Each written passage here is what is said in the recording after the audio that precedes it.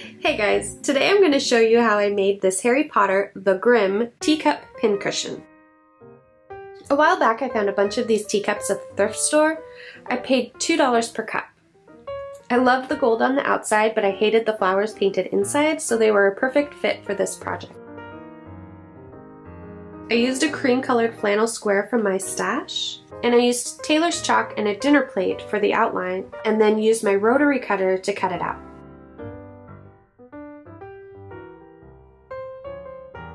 I used a small plate for the iron-on interfacing. I cut this out with my rotary cutter as well. I used a heavyweight interfacing, and the glue side was kind of bumpy.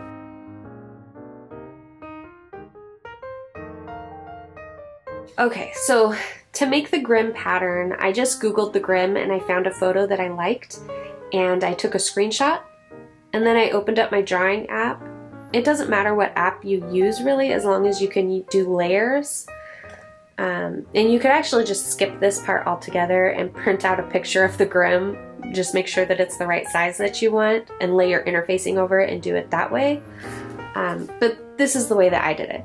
So here I'm using the Procreate app. I pasted my picture and then I opened up a top layer and I made little dots around the outline of the dog. I made my pattern a little bit bigger than the circumference of my cup, but you can make yours any size you want. That's just my personal preference. And once I was happy with it, I printed it out. Now this next part is important. Place the right sides of the interfacing and the paper together to trace your dog. So you end up making your marks on the glue side of your interfacing. This way, when you iron it on, your dog will be facing the right direction when you do your embroidery.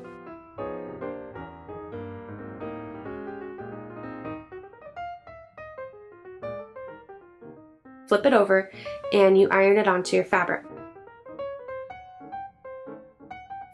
Once this is done, you put your fabric on your embroidery hoop. There are 4 stitches that I used, 3 kinds of what I believe are French knots, or variations on the French knot, and 1 small single stitch. First, take your embroidery floss and thread it through your needle, and I tied a knot on the end.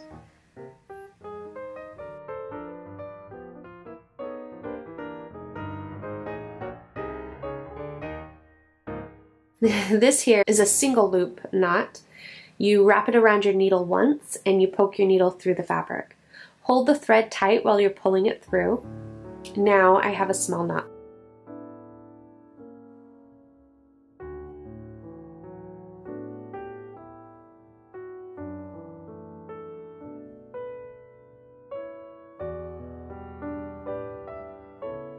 The next stitch is the same thing, but you wrap it twice around the needle.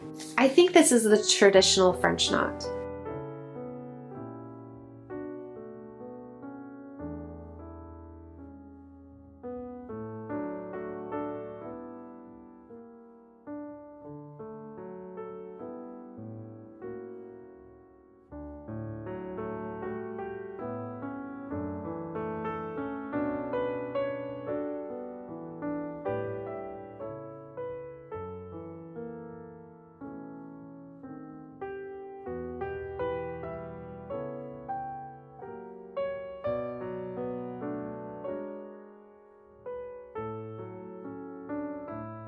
The third stitch is the same, but I wrap it 3 times around the needle.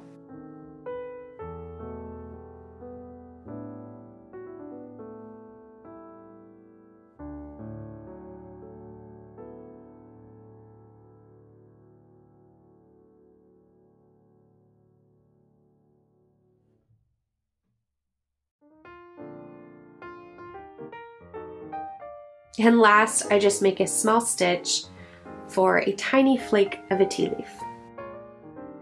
And there you go. Those are the 4 stitches I used to embroider my pincushion. I used the color black first, and here's what it looks like on the front and the back. Then I added some different shades of brown. I went back and forth on whether or not I liked the brown after it was all finished, and I decided that I do like the black and brown just a tiny bit more. I don't know, I kind of feel like it gives it more depth and it's more interesting to look at than just the plain black.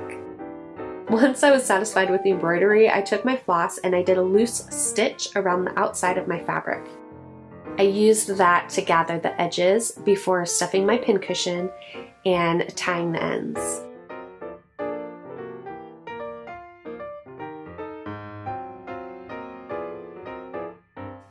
I ran the thread through the opening a couple times before knotting it up to make sure that it stayed nice and tight.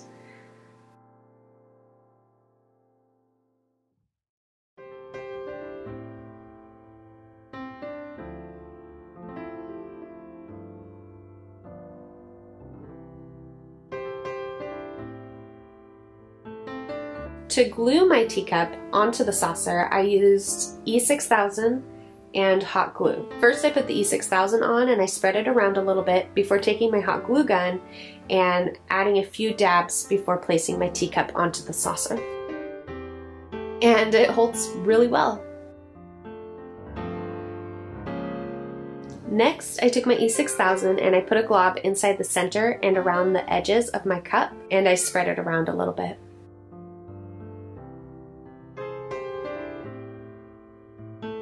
Then I took my pincushion and I added some hot glue and I pressed it into the teacup.